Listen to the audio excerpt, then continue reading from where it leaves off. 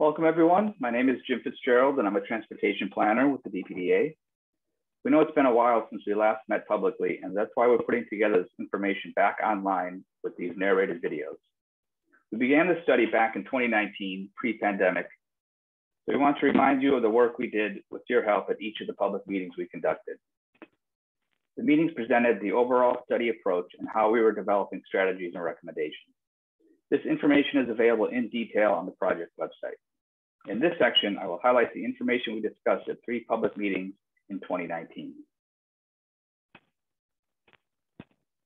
At our first public meeting in June 2019, we reviewed the work undertaken by earlier projects. Many of you had probably participated in previous processes that developed goals, ideas, and strategies reflecting what kind of public transportation you might want to see happen in the South Boston Seaport, as well as identifying a number of problems.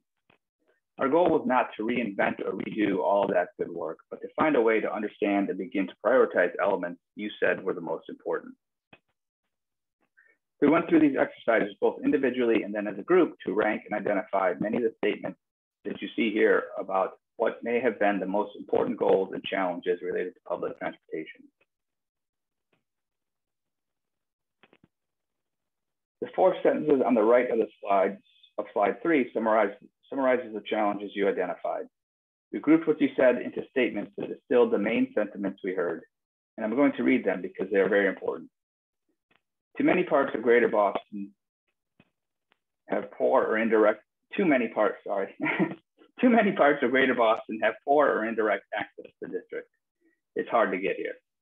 Transit services are not prioritized well enough. There's a clear sentiment that transit needs to be more important in the daily life of the South Boston Seaport, and that directly translated into riders who did not feel valued. And transit can feel like second-class service here in the South Boston Seaport. Depending on where you want to go or when you want to get there, transit is simply not available. These sentiments really rose to the top in that first public meeting.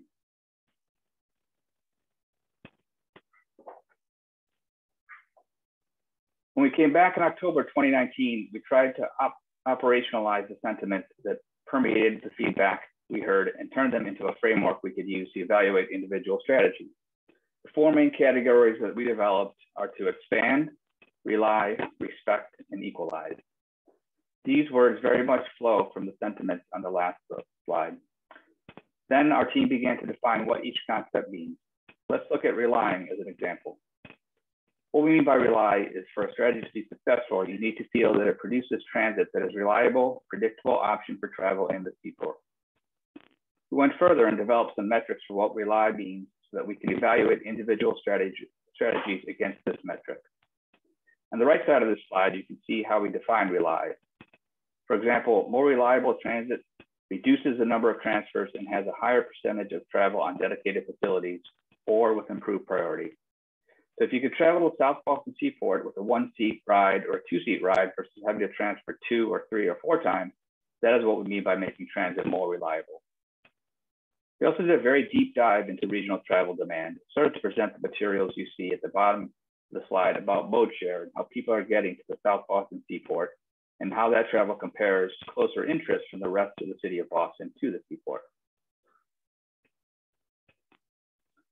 In the October meeting, we presented a detailed series of maps and information showing travel patterns from other parts of the South City of Boston and other parts of the inner core, which includes places like Cambridge, Somerville, Chelsea, and Brookline, as well as the larger regional travel patterns. We evaluated just not how many people are coming from any of those places to different parts of the South Boston Seaport, but how are they getting there today? What we learned is that all things are not equal and there may be higher transit use coming from one neighborhood to the South Boston Seaport than from others. We think this is very much derivative of the kind of service and accessibility that already exists in those places. So we presented a great deal of information about geographic travel patterns. In December 2019, we returned to discuss how we would develop strategies to address the challenges and how we would evaluate them. We developed dozens of potential transit strategies that would be tested. These strategies came out of previous suggestions as well as past plans, such as you should run better service on these routes, or we should have a direct transit connection that goes here, or expand rail service to here. At this meeting, we presented a long list of these strategies and sort of defined what they would look like. Then we developed an evaluation methodology to test each of these strategies using the metrics we listed on slide 4. In the lower right corner of this slide, the evaluating methodology is applied to expand with its definition. Expand, access to the region's people and places is maximized. Depending on the connectivity that was provided by any individual service or recommendation, the strategy scored a number of points. Our team went through this process on every single project. In the later presentation, we will walk you through some further examples of how that process happened and what the resulting scores are for each strategy. Section 3, which is the next section, presents ongoing and recently completed efforts in the South Boston Seaport.